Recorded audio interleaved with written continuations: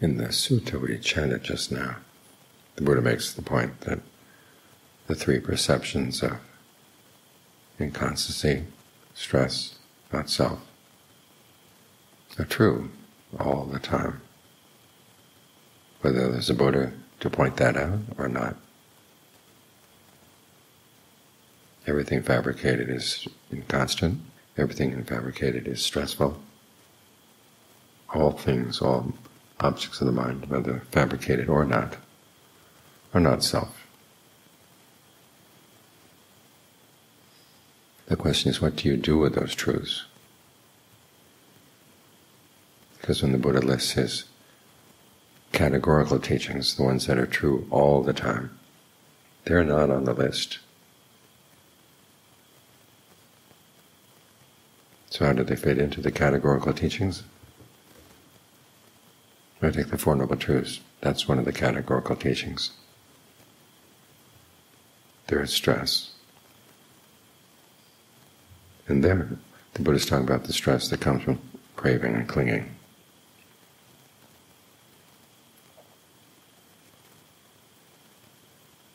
There's the cause of stress, there's a cessation of stress, and then there's the path of practice leading to the cessation of stress.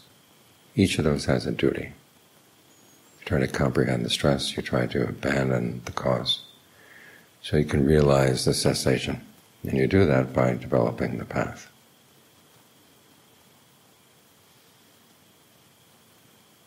So those three perceptions have to find their place within those duties. For example, as you're trying to comprehend stress, comprehending means that you get rid of all passion, aversion, and delusion around these things. The five aggregates, all fabricated things. And one way of getting rid of passion for them is to see them as inconstant, stressful, not self. Anicca, the word I'm translating as inconstant, is sometimes translated as impermanent. But sometimes when things are impermanent, it's a good thing. When you have a disease, when you have a pain, it's a good thing that it's impermanent. So in that case, it's not stressful. But when you think of something being inconstant, coming and going, and not being reliable, that's when it gets stressful. It's like sitting in a chair where one or two of the legs are not cut right, so the chair wobbles and you have to be tense in order to keep the chair on an even keel.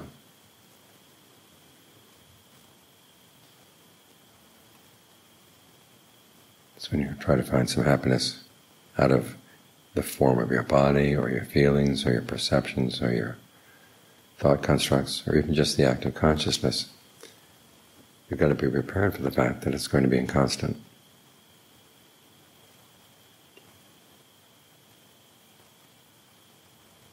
So you look at the things you crave. What in there is really worth craving? When you get to the path, though, things get a little bit more complex, because you are trying to develop the path out of things that are fabricated.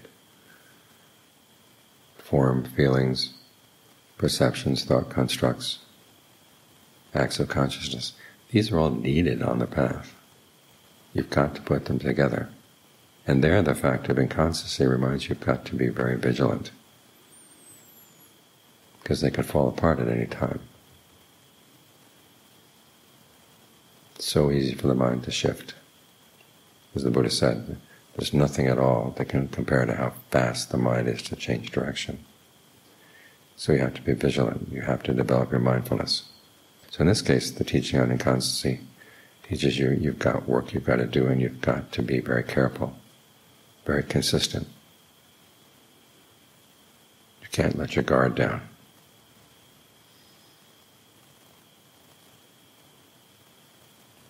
And the fact that the path is stressful, you don't want to focus on that quite yet. You want to focus on the potential for well-being in the path. Because after all, you're going to work hard to put it together. And all you can see is that it's stressful. You have a lot of convincing in the mind, convincing the different voices of the mind that this really is a good thing to stick with. So instead, you focus on the pleasures of the path.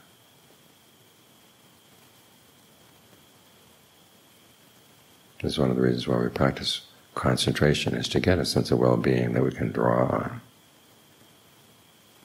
You're sitting here focusing on the breath. The breath is inconstant, and there's some stress in trying to get it adjusted. And sometimes it seems really to have a mind of its own. It's not going to listen to you. And at that point you could say, well, it's a constant stress with not self, I'll just give up on it, which is not in line with the duties of the path. You don't give up. Keep coming back again and again, trying to figure things out. So whatever difficulties there may be, you admit that yes, this is a fabricated thing you're putting together, and it's going to be stressful, but it's worth it. You apply those three perceptions more to the distractions that would pull you away. You could spend the hour thinking thoughts of lust, thoughts of anger, thoughts of jealousy. But where did it get you? Whatever pleasure you get out of those things is very short-lived. And the long-term consequences are not what you want. So when a thought comes up in the mind that would pull you away, you can tell yourself, inconstant, stressful, not self. And John Lee has a nice way of looking at these things. He says, maybe it's somebody else sending messages your way. Maybe some spirits hovering around you. Or just germs and worms in your blood system, riding around in their little, coursing through your bloodstream. And they go through your brain and they may drop off a few thoughts as they head off to other parts of your body. So just because a thought comes up in your mind doesn't mean you have to lay claim to it as what you think. From the point of view of karma, it's a result of past karma. But just because you've done things in the past that lead to distracting thoughts now doesn't mean that you have to continue with the job. And say no, let it go.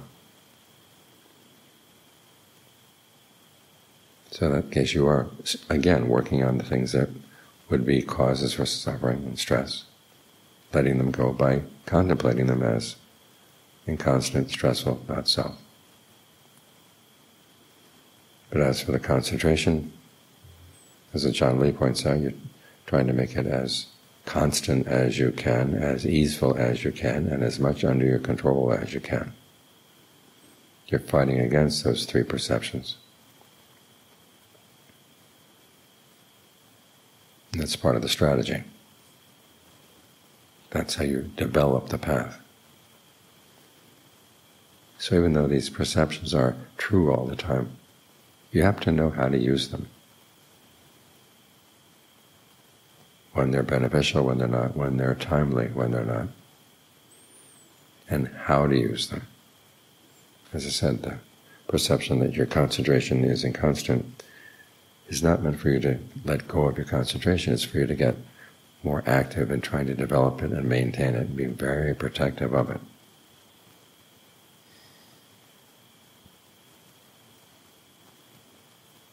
So learn how to use these things.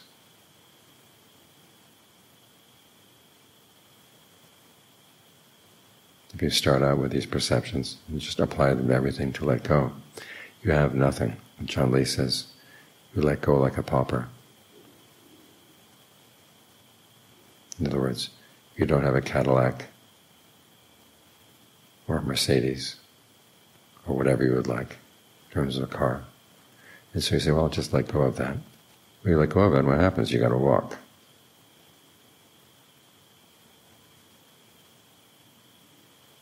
From John Lee's point of view, what letting go there means developing the good qualities of the path. And then when the path has done its work, you don't have to carry it around. Think of that image of the man on the raft. Take the raft across the river, and then when you get to the other side, then you can put the raft down. Now in the case of that man, he never has to go back across the other side of the river. But suppose you did. Well, the raft is there. You're not carrying it around, but it is there. In John Lee's image, you amass a lot of wealth, and you don't just throw it away. You put it in a safe place. You don't carry it around with you. But when you need it, you can go home, pick it up. use it to buy whatever you need. So you've got all these good things developed. Then you let them go. But they don't run away from you. As long as you need them, they're there.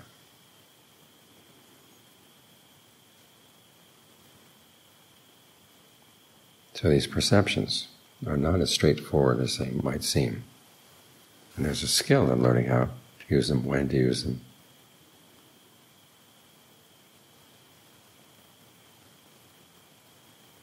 So as with any of the teachings that are not categorical, remember the Buddhist stipulations for the kind of speech you would engage in. True, beneficial, timely. And that applies to all these teachings.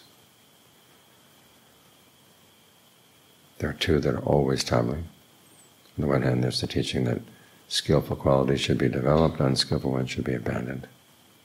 And then there's the Four Noble Truths and the duties appropriate to them. Those are always true.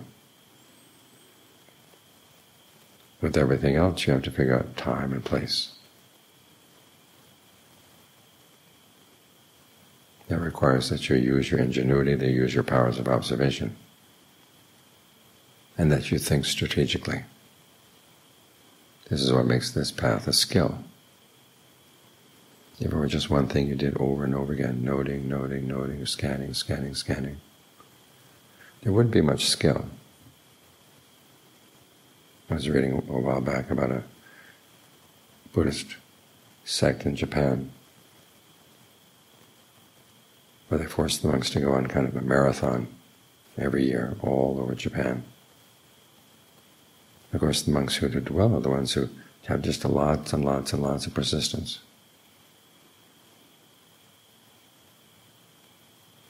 But you listen to them talk, you listen to their Dhamma, and there's not much there. It's just all persistence. And although persistence is one of the qualities we have to develop, it's not the only one.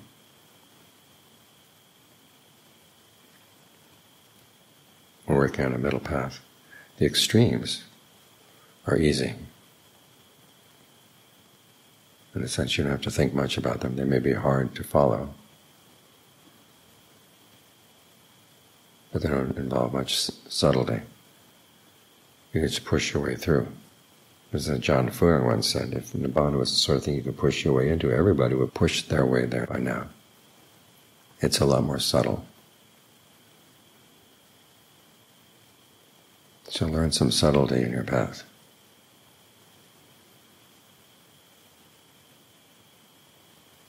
See that the path requires that you learn to be subtle.